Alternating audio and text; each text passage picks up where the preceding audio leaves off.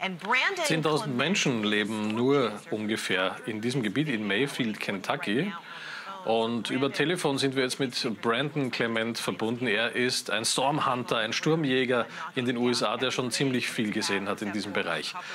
Wie schlimm ist die Spur der Verwüstung, die dieser Tornado hier hinter sich gelassen hat? Was sind Ihre Erfahrungen da? Sie machen ja immer wieder Fotos und sind vor Ort auch mit Ihren Einsatzfahrzeugen unterwegs, um die besten Bilder einzufangen. Diese Bilder, die wir hier gerade sehen, kommen von Ihnen. Ich habe begonnen in Arkansas.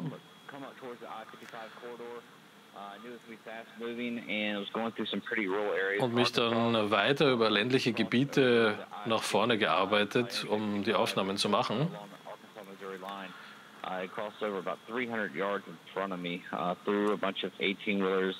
Nur ein paar hundert Meter vor mir ist der Sturm vorbeigezogen, als ich diese Aufnahmen gemacht habe.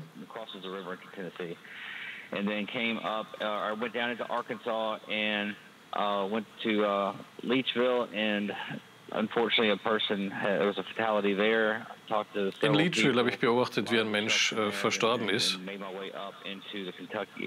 Und danach bin ich in den Bereich von Kentucky, die Gegend, gereist. Was man hier sieht, ist natürlich ein Bild der kompletten Zerstörung. Das sehen Sie auf den Aufnahmen, die sprechen für sich. In den letzten Jahrzehnten ist das sicher entweder Platz 1 oder zumindest Platz 2 der schweren Tornadofälle, die wir zu verzeichnen haben. Also definitiv eine historische Geschichte.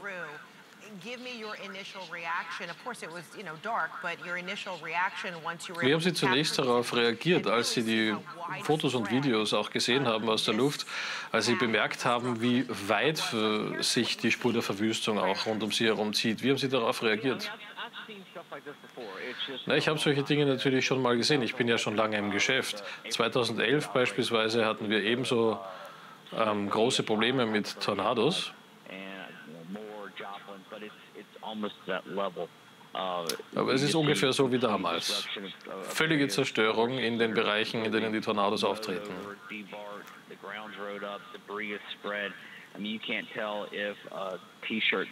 Überall liegt Gerümpel herum und man kann nicht genau sagen, ob das T-Shirt, das hier im Baum hängt, zu dem Baum, zu dem Haus nebenan gehört oder von ganz weit weg hergeweht wurde. Gebäude sind komplett eingestürzt, Autos werden umgekippt. Das muss einer der tödlichsten Tornados der modernen Menschheitsgeschichte sein, den wir hier sehen.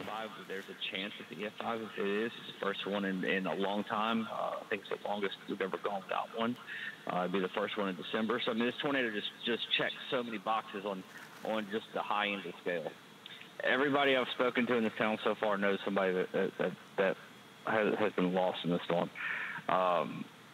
And they haven't even got all the names yet. It's not a very big place, and es ist keine besonders große Stadt und man weiß noch nicht genau, wie viele Menschen gestorben sind. Die Menschen wissen noch nicht einmal die Namen der Verstorbenen, weil sie noch nicht registriert wurden. 10.000 Leute leben hier ungefähr in Mayfield, Kentucky, in dieser Gemeinde. Es sind aber unglaublich viele Menschen gestorben bei diesem Tornado.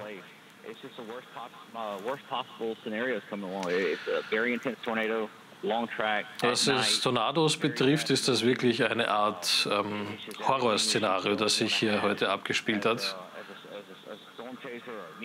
Und auch als Stormhunter, wenn man mit diesen Dingen zu tun hat, berührt einen das.